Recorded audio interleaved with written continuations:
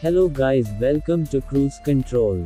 Different reports continue to speculate about the possibility of Apple launching a vehicle. Until, and if, that happens, the closest thing to an Apple car has just made its official debut as an alternative.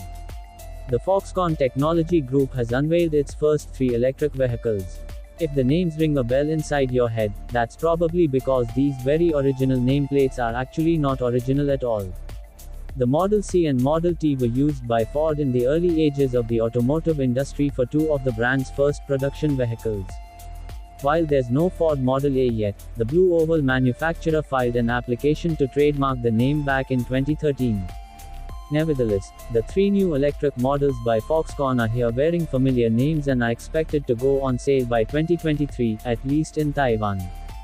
The EVs were unveiled during the Honorable Hair Tech Day 2021 event, during which the company announced it wants to become a global next-generation automotive manufacturer.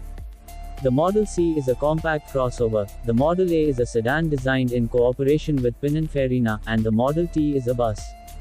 In the preparations for the start of production of these new electric models, Foxconn, the tech giant that is manufacturing the iPhone, bought a former factory of the Lordstown Motors startup in the United States where it plans to assemble electric cars. Earlier this year, in August, the Taiwanese company also acquired a chip plant in Taiwan.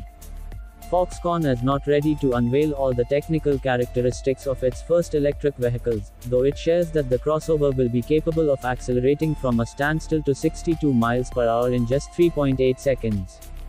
The projected range of that vehicle will be around 435 miles. As far as the Model A sedan is concerned, it is planned to deliver an output of about 750 horsepower for a 0 to 62 mph sprint in just 2.8 seconds. Whether you agree or disagree with my views, I love to read your comments. Thanks for watching, and stay safe everyone.